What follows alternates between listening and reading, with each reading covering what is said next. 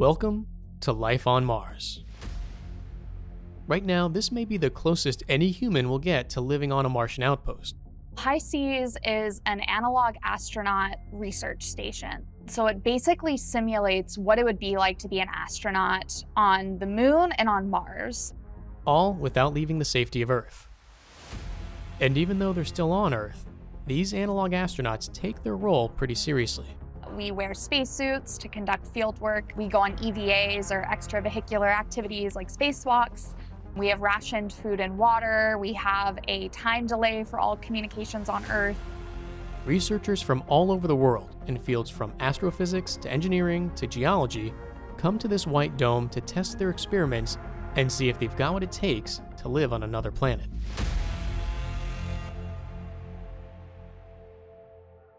HI-SEAS is one of the most unique research stations in the world, sitting on an active volcano in Hawaii about 2,500 meters above sea level. Researchers can stay at the habitat for weeks to months at a time working and living there. The goal? To understand how to survive in a place where no humans have lived before, which is why this site was chosen. Part of it was because it looks and feels like you're on another planet. There's almost no vegetation here because of the altitude. So it's this isolated, difficult, harsh environment where you are, completely separated from civilization as we know it. But from a geology perspective, the volcanic terrain around us is actually directly relevant to both the Moon and Mars. That's because HI-SEAS is surrounded by lava tubes, underground channels that once carried molten lava and are now home to extremophiles. Both the Moon and Mars used to be volcanically active and contain very similar terrain, so studying this environment on Earth allows for an opportunity to practice scenarios astronauts might encounter on future missions. Overseeing every aspect of the habitat is Michaela Musilova. I have always wanted to be an astronaut. I've been dreaming of that since I was 8 years old.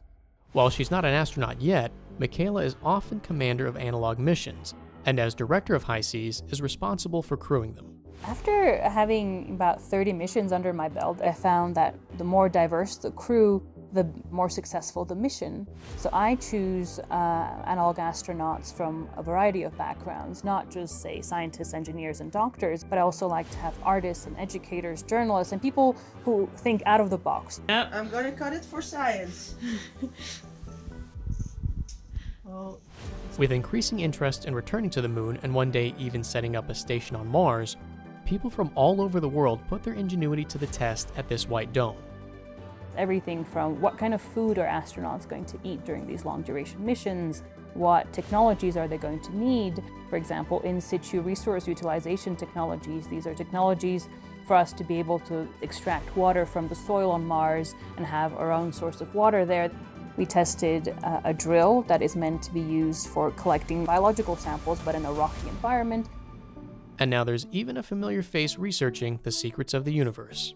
So my research is on supernova. Supernova are not just, interesting exotic phenomena that we think are cool because they're exploding stars, but they also tell us a lot about our universe. Stars fuse elements within their cores and then inject them into their surroundings upon explosion, meaning that they shape the chemical composition of their surroundings. When Carl Sagan says we are star stuff, he was right. We literally are the stuff of stars.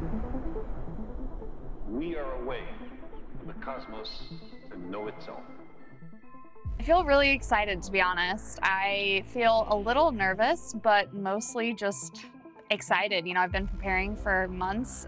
I started by doing altitude training. So there's a hypoxic room, which is basically oxygen deprivation room that simulates various altitudes. On into the altitude room. And then I also flew in zero gravity in a weightless environment and learned how to scuba dive. All this training is going towards preparing Serafina for a 2-week-long analog Mars mission. HI-SEAS is a really cool opportunity to actually do field work with supernova. That includes EVAs, any activity outside of a spacecraft or habitat, which for Serafina is where her research really begins. So I will be using a handheld laser-induced breakdown spectrometer to basically analyze the composition of xenoliths, which are a particular type of rock that is found in volcanic environments. That's some of the oldest rocks on Earth. And by analyzing them and learning about their elemental abundances and sort of what they're made up of, we can then correlate them with the supernova that was potentially responsible for their formation.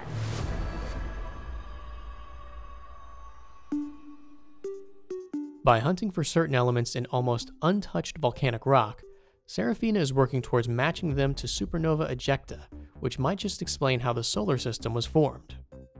NASA rovers are already doing something similar on Mars, which is why this is such a unique opportunity for an astrophysicist here on Earth. I get to do science in a completely new way that, frankly, most astronomers don't do. This is more of a geophysics spin on astronomy, and so it's neat because I get to merge these different fields and then hopefully get some cool results from them. After Serafina wraps up her work at High Seas, her supernova research will continue. Ultimately, I hope to publish a paper on this. We don't really understand the progenitors of supernovas, the composition, the evolution, and the structure of those stars in modeling and simulating them is very difficult to do. It was once described to me as the Wild West of astronomy because, you know, people are trying a lot of different things, but there's not a lot of rules for how to do it. High Seas is a testbed for unconventional approaches to technologies and research. The revolving door of analog astronauts that stay at the habitat are asking different questions, but they all have one thing in common. For as long as I can remember, I wanted to become an astronaut.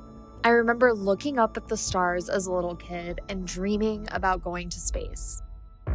One of the reasons why I share about my journey, about my training, is so that I can serve as a source of representation for other young girls, other young people of color who maybe have the same dreams. You know, who knows if I'll ever get to Mars or to the moon, fingers crossed, but who knows.